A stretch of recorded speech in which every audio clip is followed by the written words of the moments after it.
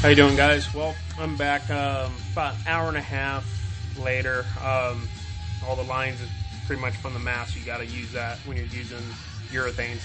But after I did the brown, I went through the different colors, you know, the red, the blues. I did have to spray a little bit yellow just to make everything blend. But this is pretty much almost the final result. I just have to do a little tweaking here and there and then get it ready for clear.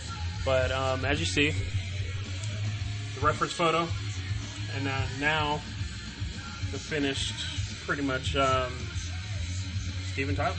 As you see, all the little details, pretty much with the skin, it's just a series of dots. It's just knowing your color combinations, your highlights. Like I said, it's not pure white. The pure white's in the hat and in the jacket, so it actually gives it that nice transition. But hope you guys like it, and hopefully there's going to be a lot more videos to come. Thanks.